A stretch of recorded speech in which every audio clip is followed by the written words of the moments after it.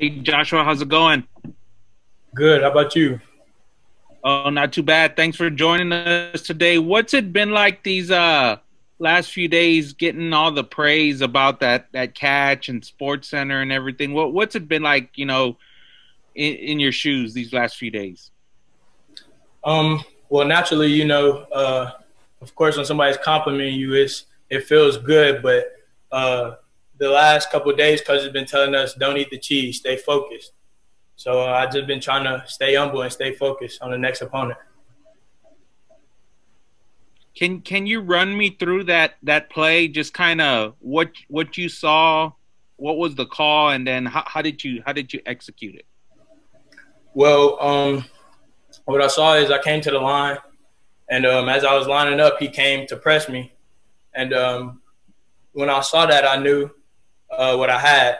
So off the line, he kind of backpedaled a little bit and then opened up and gave me the outside. So I just took the outside, stacked, and then just located the ball. When you made the catch and afterwards, what were you thinking? Um, when I made the catch, I was just trying to make a play, trying to win the game. And then afterwards, just celebrate with the team.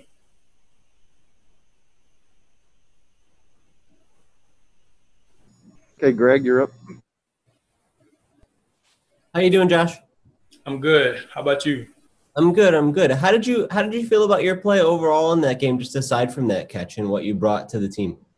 Overall, I believe I did okay. I would give myself maybe a C plus. I believe I could have gave more effort when I didn't have the ball in my hand. I believe I could have made more blocks than I did. What are sort of your standout traits or the areas that you think you bring to the team where you excel? I believe that I have the ability to pick up others. Not only pick them up, but get on them when they need it. You mentioned blocking. How much is that like a point of emphasis for you guys? It seemed that you guys did pretty well in that regard in the opener too. Blocking is huge. The coaches say in the meetings, running the football is not just running the football, and ball security is not just protecting the ball, it's also blocking. So how do you feel like you performed in that regard? Is that tough for you, or does that come naturally to you? What's it been like for you learning to do that? I believe it comes natural. Mostly you just gotta want to block. If you want to block, I believe you'll be able to do it. What are the biggest differences that you see in yourself from last year to this year? How have you kind of developed as a player?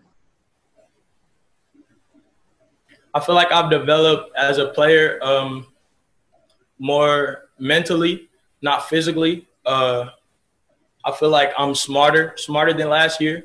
And then on top of experience, I'm more relaxed. So I feel like that's why I'm better this year. Do you set certain goals or expectations for yourself, or what do you want to accomplish this season? Yes, actually, I always set goals, because without them, you don't really have nothing to judge yourself on. I feel like one of my goals is I want to have at least 1,000 yards. That's a big goal for me. I want to finish the season with maybe 20 knockdowns as far as blocks, because blocks is big for me.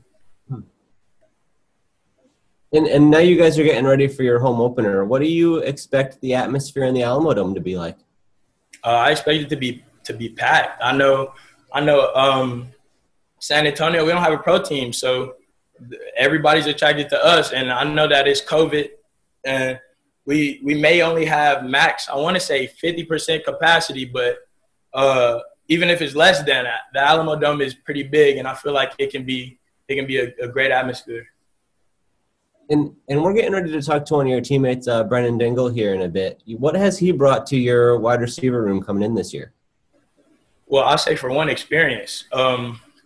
His experience has led him to be smart. Everything he's experienced, he's brought brought here with us and has talked to the younger guys, including me.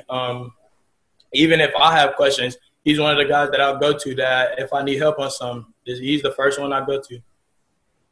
Is there anything in particular that you've asked him about or that he's been able to help you with? Yeah, but it's more detailed, so I can't really say anything. Okay. I mean, you could try. I bet I could figure it out. Maybe. Okay.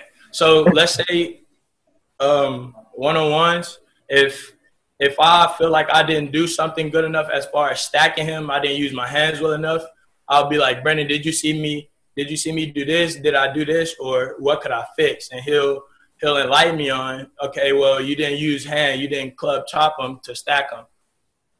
Right. Is it weird to have a guy come in new to the team and sort of take that leadership role right away? Or how was that adjustment like for your wide receiver room? I'm not gonna say weird. I would say new, of course. You just gotta adjust. He's a teammate now, so shoot, play football. Is there a process for him like earning that respect, or when do you realize that he's the guy that you can look to? I say earn it, because honestly, in the summer is when I realized that he was gonna be big. In the summer, I just watched him, just sat back, watched, and saw his work ethic, his personality. He's a good dude. I just knew he was gonna come in and work and do the right thing.